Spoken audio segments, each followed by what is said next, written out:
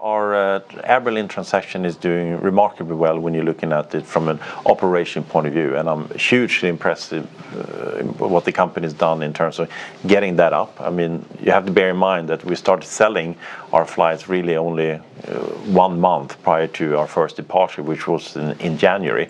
So we're now up to 18 aircraft there, and this will be 25 aircraft before the year is over. The on-time performance is fantastic. The customer feedback is excellent, and I think it's really shown that we are, you know, becoming the home-based carrier for the Berliners.